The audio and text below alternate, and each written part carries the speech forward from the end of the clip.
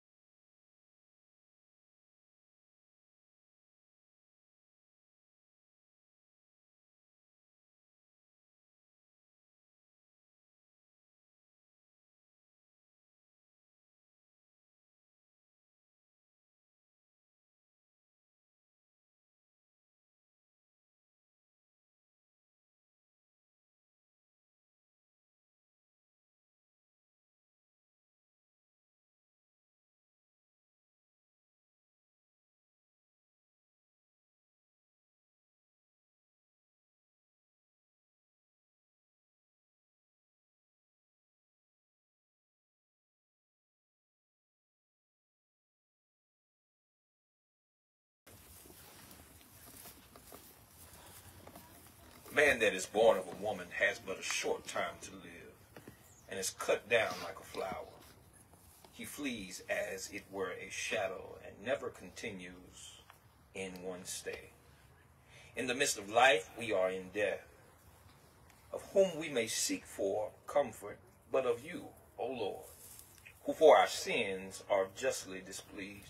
Yet, O Lord God most holy, O Lord most mighty, O holy and most merciful Savior, deliver us not into the bitter pains of eternal death. You know, O Lord, the secrets of our hearts. Shut not your merciful ears to our prayer, but spare us. Lord most holy, O God most mighty, O holy and merciful Savior, most worthy Judge eternal, suffer us not at our last hour for any pains of death to fall from you. For as much as it has pleased Almighty God in his wise providence to take out of the world the soul of our dearly departed sister, we therefore commit her body to the ground, earth to earth, ashes to ashes, dust to dust, looking for the general resurrection on the last day and the life of the world to come through our Lord Jesus Christ, at whose second coming in glorious majesty to judge the world, the earth, and the sea shall give up their dead, and the corruptible bodies of those who die in him shall be changed and made like unto his own glorious body, according to the mighty working whereby he is able to subdue all things unto himself. I heard a voice from heaven saying unto me, Write, from henceforth, blessed are the dead who die in the Lord.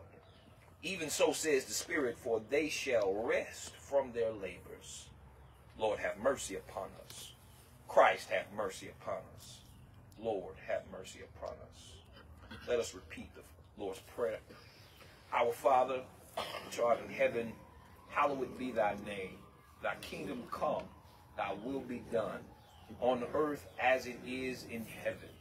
Give us this day our daily bread, and forgive us our trespasses as we forgive those who trespass against us.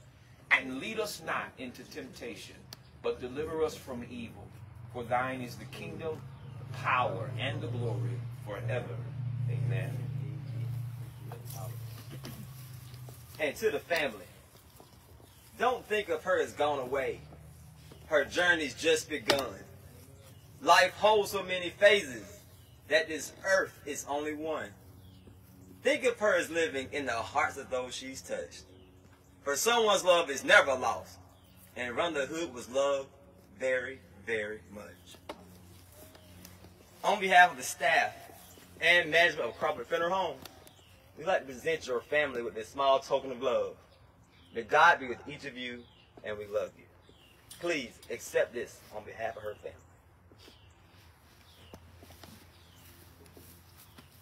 And my friends, this does include the funeral services of Mrs. Rhonda Jean Hood. We'd like to give a special thanks to our chaplain, Reverend Marcus Tavler, to the guest ministers, and to each of you who took part in these services. My friends, the casket will be lowered, covered, and the flower will be placed as soon as possible. And we're asking you to please do not disturb anything upon this grave site. On behalf of my staff and I'd like to thank you for your cooperation, and may God continue to bless each of you. And at this time, we'd like to join the family and the clergy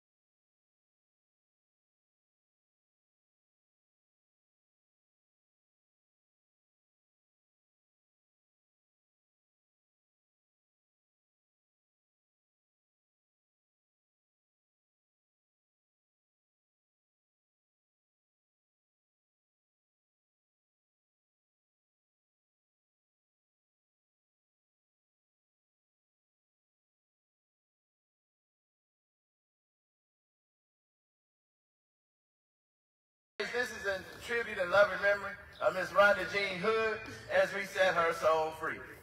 And as it is written, if I had wings like a dove, I would stretch them to fly away, to be at rest with my Lord.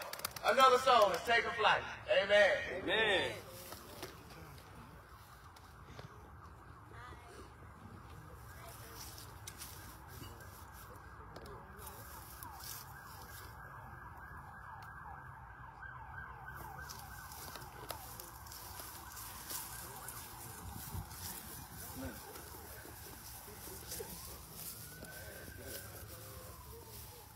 And Miss Hood, may you and all of your family be wrapped in her fond memories forever.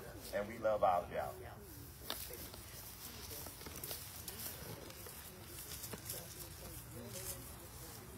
And now let us look to be dismissed.